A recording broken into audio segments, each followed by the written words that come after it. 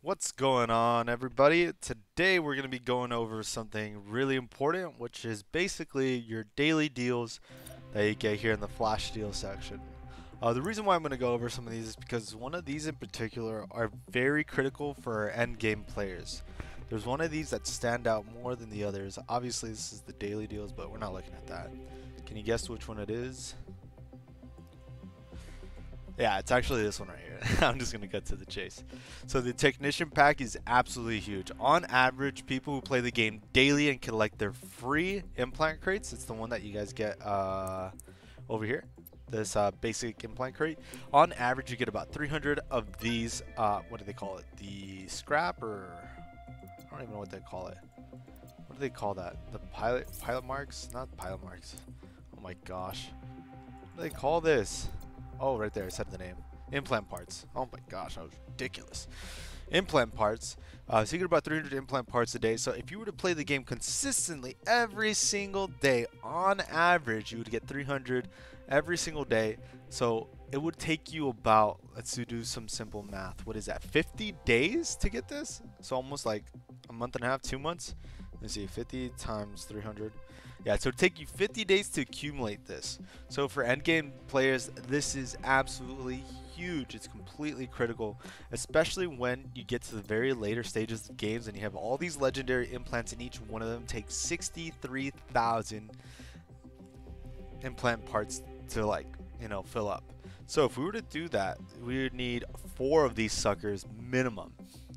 4 of them. So that would literally take 200 days, 200 days of playing to get one implant legendary maxed. That is ridiculous. That is absurd. It's not possible. So for something like this, this is absolutely huge. This speeds up your progress 50 days. Because this is one of those things, unfortunately, you can't really earn quicker. It's just you're given it. You know what I mean? So for me, this is definitely one of those options that is phenomenal. If you need implant parts, if you don't need them and you're sticking with the rares and epics at most, then don't worry about it. This is typically for endgame players who have like all these implant parts and they're still not done. Like they still have like a few more that they need to do, or like some builds don't have really like everything filled up to the brim. So that's why this would be probably the most beneficial. As for the other ones, I mean, it's up to you. Obviously, anything that's rare, it just isn't worth it anymore, so I'm not going to grab that.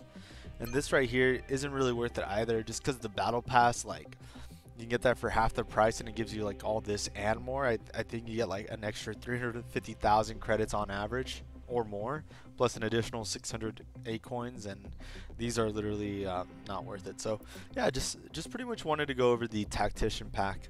And then this is also a really good one. I think you only need to get this once, and this would extremely help out your hanger if you want to get legendary implants. Now, of course, I know not everyone is able to afford these, so I'm just letting you know which one is definitely a good one and which is not. Obviously, Carbine 8s is a no. This double offer one, whenever it comes up, that's definitely a no. And then Javelin Racks, anything that's rare and below, I don't really recommend. I mean, Rocket Mortar would probably be the only one.